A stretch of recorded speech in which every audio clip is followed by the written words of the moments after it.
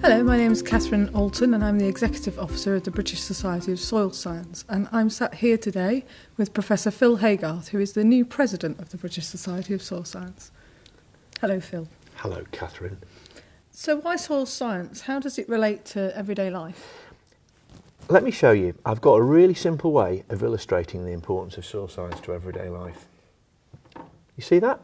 Yeah. It's a plate of food.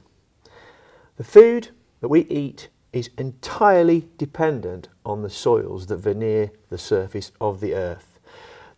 All these products, every time we consume food, it is dependent on the production through good quality soils. If we don't produce and nurture good soils, we won't have good food and food security. It's essential. But there's more. See this? This is clean water. It's water that we drink. It's an imperative. Everyone can identify with the need for water. Soils filter and clean and purify the pollutants that we have that move around the earth. Soils provide us and buffer us with plentiful buffered supplies of water, clean water.